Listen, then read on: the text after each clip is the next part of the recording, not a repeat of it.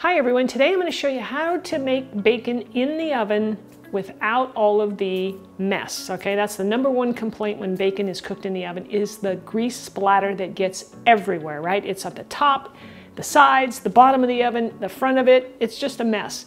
And I don't know about you, but I don't like cleaning that up. I mean, it's just a pain. So today's recipe, I'm going to show you how to eliminate that. And your bacon is going to turn out nice and flat when you cook it this way. It'll be evenly cooked and it'll be as crispy as you like it. So I'm Rockin' Robin and I'm going to show you all the details on how to do it right after this. Let's start off with our chef joke. We'll have another one a little bit later. All right, so what do you get when you cross a pig and a centipede? Bacon and legs. Okay, let's talk about the equipment that we want to use to make our bacon in the oven. Or at least I'll call it equipment. All right, you need a baking sheet with a lip. That's really important. So you want a lip like this, at least an inch, so that way it contains the grease. Otherwise, if you have one of those flat baking sheets, it's gonna be all over your oven. So you need that. We're gonna use a piece of foil. We're gonna place that in the bottom of our baking sheet, and that's just gonna make for some easy cleanup, which we all love, right? And then the most important part is some parchment paper. You really need to use parchment paper. I haven't tried using foil on the top. I've only used parchment paper and I know it works. And you want to cut your piece so that it fits in the bottom, you know, it fits in the pan right inside of the lip. Now, here's one thing you do not want to use when you're cooking bacon in the oven, and that is a rack. A lot of people will take their rack, place it in the baking sheet, and think that's wonderful, the grease is gonna drip away and it's gonna be all, you know, great. Well, I tried it once, never again. What happens is the bacon sticks to the pan and you get bacon pieces all in the little grooves here, and it is one major pain to clean. So don't use a rack. And also, when you cook the bacon in the pan, on the bottom of the pan, like I'm gonna show you, it's cooking in its own grease that it renders out, just like as if you're cooking it in the pan on the stove. So it just cooks evenly and cooks better. So I've got the foil in the pan, and now you just take your bacon. Now remember that there's different thicknesses of bacon, right?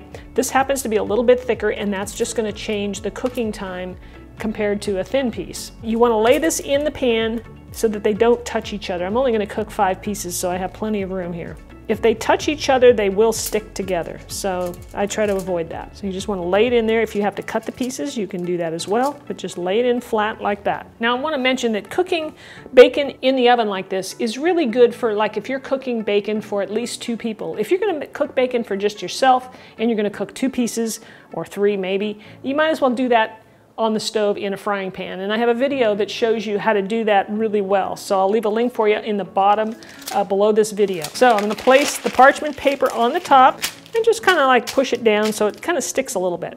This is gonna go in the oven. You do not have to preheat your oven. Mine, I'm just gonna turn it on right now at 350 degrees, and it'll heat up slowly. It'll cook your bacon. It actually works out a little bit better because the fat renders out nice and slow, and it just seems to work well.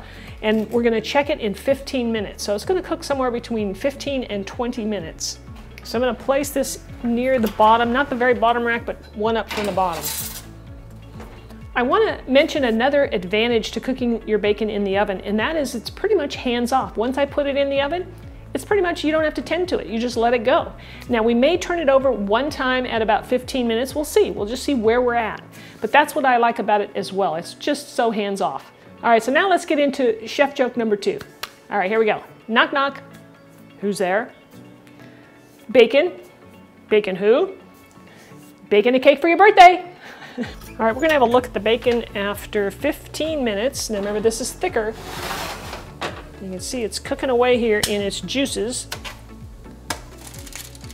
And pull this back, it's ready to go. And see, it's gonna stick a little bit to my paper. But, and we could turn it over here if we wanted to, but it's cooking nicely. There is no splatter in my oven, which I love. But we really don't even need to turn it over, so I'm not going to turn the rest over. And I'm going to let this go another probably 5 minutes. So here's our bacon right out of the oven. This took, because it's thick bacon, took quite a bit longer than my thin bacon when I cooked that the other day. All right, let's have a look here. Now be careful, there's a lot of grease in this pan. So when you take it out of the oven, you don't want to spill it. This paper is very, very greasy as well, so be careful when you're handling that. I'm gonna just put it right in my garbage. See how nice and stiff it is? That means it's gonna be nice and crunchy. Now I cooked this for about 30 minutes. So here's our bacon. It's nice and flat, evenly cooked, and crispy throughout. And it tastes so good.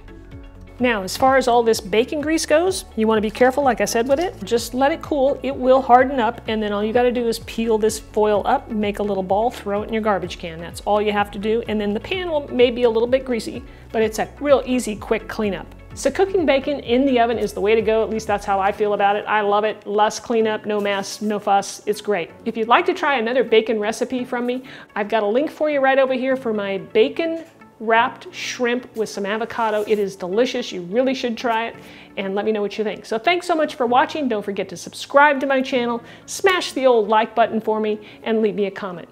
All right, we'll see you next week.